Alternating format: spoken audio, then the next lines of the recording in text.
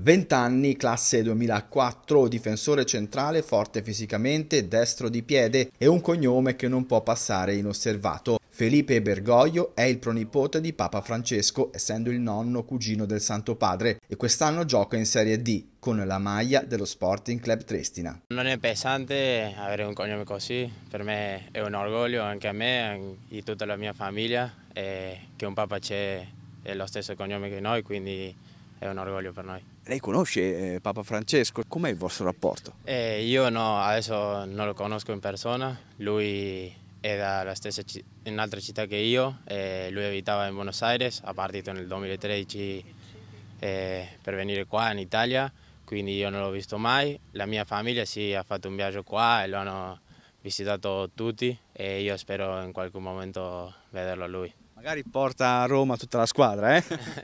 Magari, non lo so, non lo so. Adesso sono concentrati qua e dopo vediamo se c'è l'opportunità di andare a vederlo lì, a lui.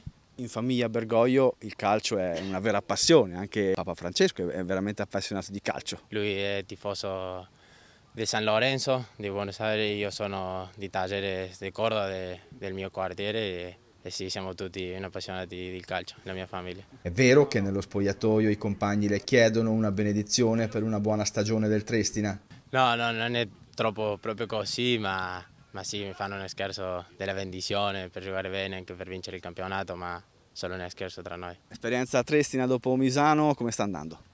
Sono contento di essere qua, lo so, sono consapevole del salto di categoria che ho fatto.